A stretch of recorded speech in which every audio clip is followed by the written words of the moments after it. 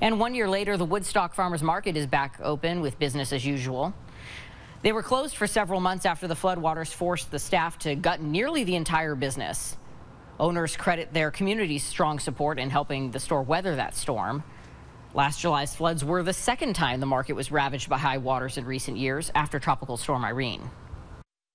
The water was a little higher during Irene, but honestly, 2 feet or 4 feet doesn't really matter. You still have to go through the same processes with flood insurances, cleaning out the building, et cetera, et cetera. They say they're looking at how to deal with future flooding, including possibly moving from their Route 4 location or raising the building off the ground.